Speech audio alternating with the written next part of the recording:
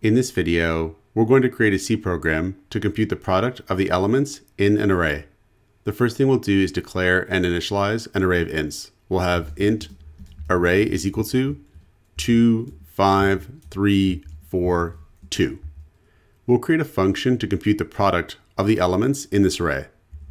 The function will have an int return type, and we'll call the function itself element underscore product, and the function will have two parameters, the array itself and the length of the array. So we'll copy and paste this, and we'll create the definition of the function down here. And the way we're going to solve this problem is that we're going to loop through the array one element at a time, and we're going to perform one multiplication at a time to build the product of all the elements in the array. To help us build the product, we'll declare an int variable called product, and we're going to initialize it to 1.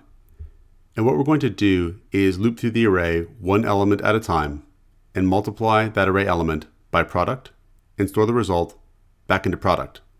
Now, because product is initialized to 1, the first array element will be multiplied by 1, and we'll just get back the array element itself, which is exactly what we want. So next we'll create the loop. We'll have for int I is equal to 0, I is less than length, I plus plus. So using the counter variable I, we're going to go from 0 up until the length of the array. We're going to take each element and multiply it by the product and store the result back into product. Now we could shorten this here to times equals. This would be equivalent. Then when the loop is done, we'll have multiplied all the array elements and we can just return the product. So now we can test our function out. Up here, we'll call the function, and we're going to store the return value into a variable called product. So we'll call element product with the array and the length of the array, which is 5. Then we'll print out the result. We'll have printf product %d\n, and we'll output the product here. Now we have 2 times 5 is 10, times 3 is 30, times 4 is 120, times 2 is 240.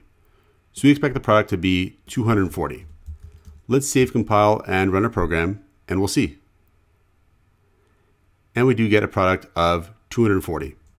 So this is how we can find the product of the elements in an array using C.